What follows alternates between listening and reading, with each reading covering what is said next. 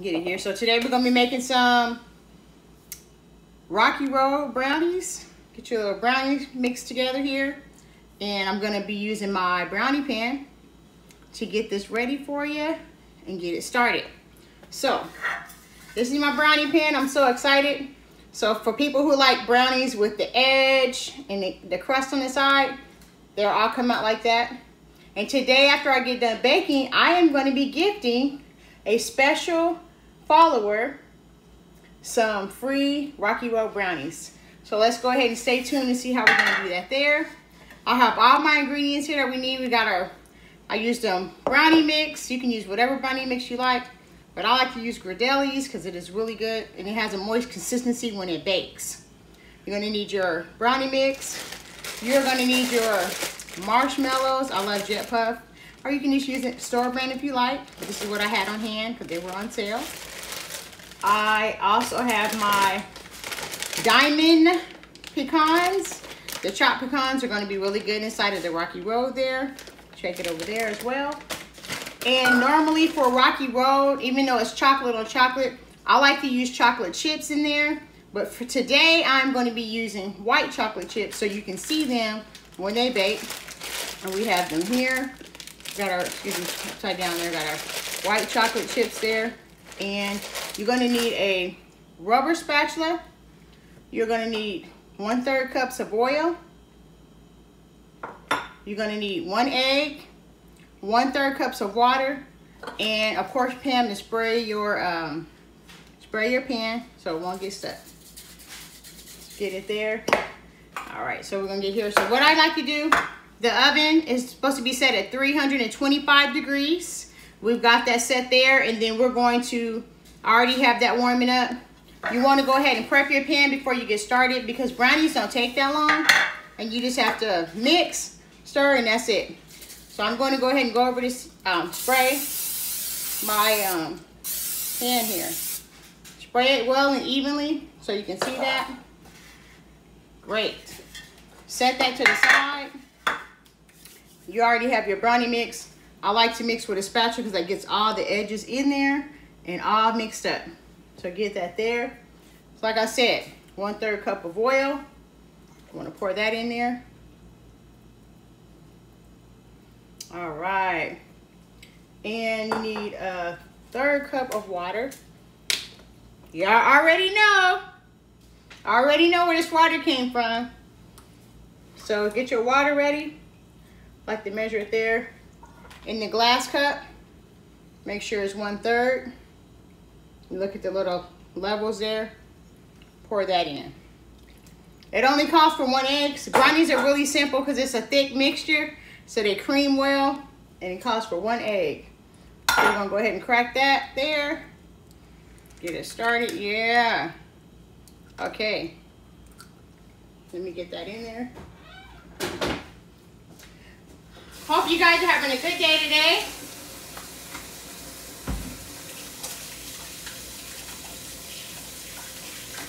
All right, y'all know how I am with the eggs. Gotta wash those hands. Just can't do it. So I hope you guys are having a good day today. You want to mix the brownies up as well. And I have a lot of stuff to talk to you guys about, because we want to talk about these mosquitoes. Now, as y'all know, I have my do done, but I had to put on my friend today.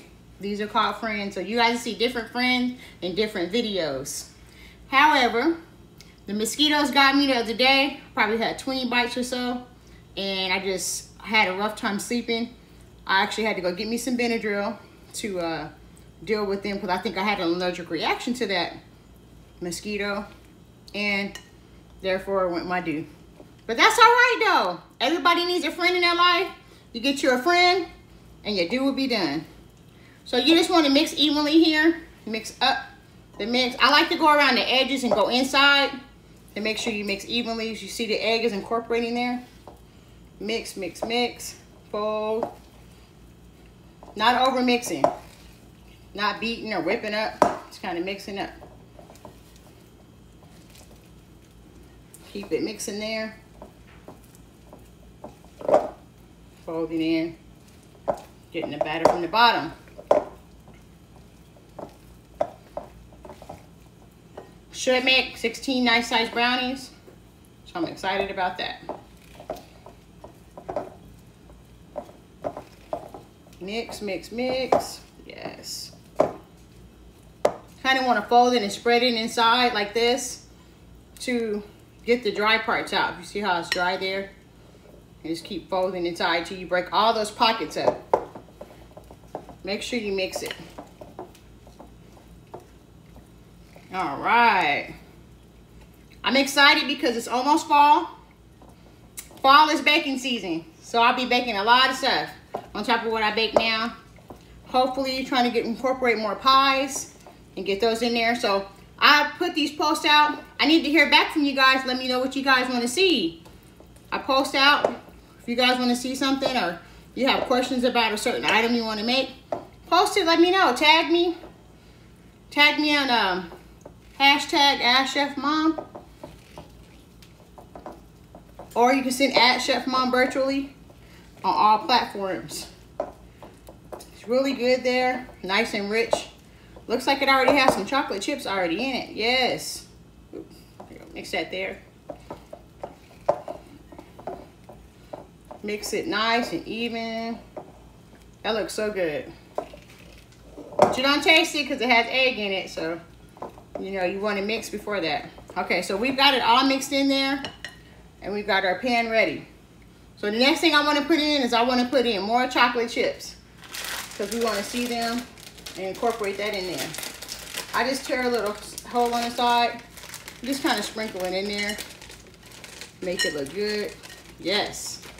Since it has chocolate chips in there already, I'm not going to put that much. But I just want to add it for the color and the texture. Really fun. Set that aside there. And just kind of fold these over. You don't want to stir really hard. Just a couple of folds. See that? Scrape your edges. Fold it in. Get it there. Alrighty. Thank you for joining us today. It's really hard for me to see right now because I have 2 different angles here. So if you're joining us, I appreciate you. Without no you, there's no me. So this is great. So we've got the chocolate chips in there. Nice and white. You see the texture there. I think that is Sumo. Hey Sumo, how you doing?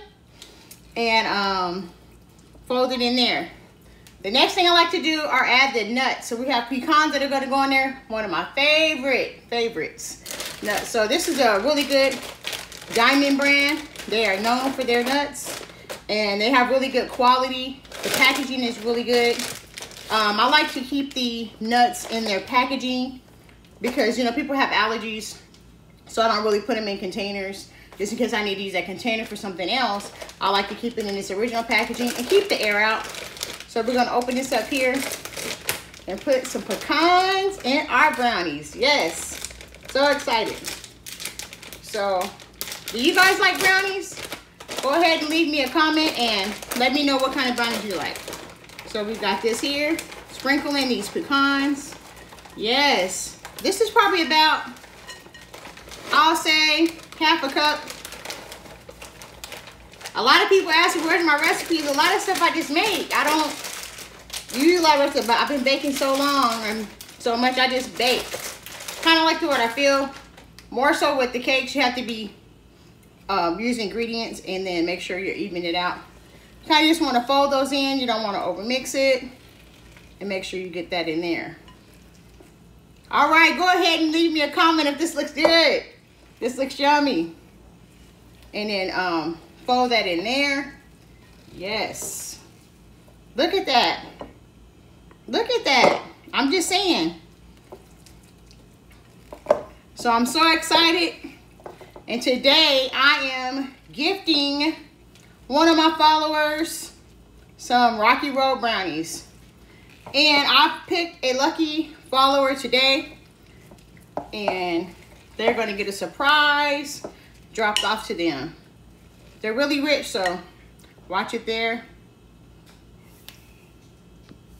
All right, give me just a moment here. And the last thing I like to put in is the marshmallows at the end, because you don't want them to get all mushy. So I kind of sprinkle those in springently to get the marshmallows in. Sprinkle them over the top. Oh my goodness. That's probably about half a cup as well. So we're just gonna do half a cup of the chocolate chips. Probably, no, I think that's a quarter of a cup for chocolate chips. Half a cup of pecans, half a cup of marshmallows. You should be good. So like this recipe makes 16, and I'm gonna fold them lightly. The marshmallows are actually gonna add moisture into the brownies, so that's gonna be extra there too. All right. Fold it in just very lightly, fold. Not stir, fold. And just fold the batter over on top of the marshmallows. Look at that. And there you go. Rocky Road brownies. You want to take your spatula and you want to scoop it into your pan. So I'm going to move this to the side so you can kind of see the pan. Have the pan here. My little brownie pan. I'm so excited to use it. I haven't used it yet because I was been so busy, but we'll get it there. Angle it up so everybody can see. Perfect. Great. So get that there. And give me just a moment here.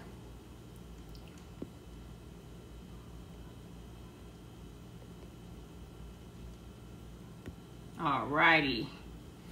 Okay, get that sent there. So after we got the pan here, we are gonna load it up, and we are going to place this right here. If you would have a scoop, but since it's so much texture, you don't want to overfill the pockets. You want to make sure they're all coated. Some of them don't look like they are. You want to go back in there and add some in there. See, kind of lightly spray like that, and that gets the edges filled up. Because these are going to be edged up. You want to make sure you spray it good. Get that out of the frame there. Move this over the way. Now, I'm taking about, this is probably to me, this is about, that's about 2 tablespoons worth of brownie. So you want to put that in there. Yes, look at that. That looks so good. And it pretty much fills up the cup. So maybe just a little bit less. Maybe like 1 tablespoon. Put in there because I know they're gonna fill up. And drop that in there. Full of marshmallows, nuts, and chips. Delicious. Okay, so I don't know about y'all, but these mosquitoes are something else. Like, they are little teeny tiny. They look like gnats. You can't see them. They're really fast. They're swift. And they like to bite like they're at a buffet. So I don't understand that. They bite you up, and now they're like to the point where they just creep in the house. So I have no peace. I can't even get peace in the house. They come in the house and they bite me up. So we've got that there. We want to watch the edges and drop that into the pan. Yes. Delicious. So you're not too full. This last one here is really full, but oh well. And it's put about, I want to say that's about a tablespoon of brownie mix. Not too much, because it's going to go into the edges and fill each cup up.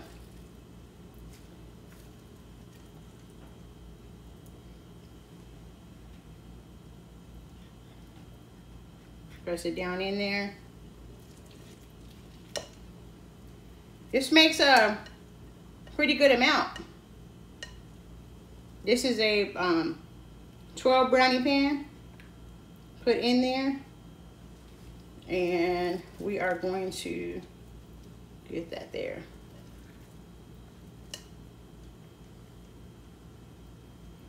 All right. So after these bake, the first lucky winner of some free Rocky Road brownie today is going to be Hair by Tiff.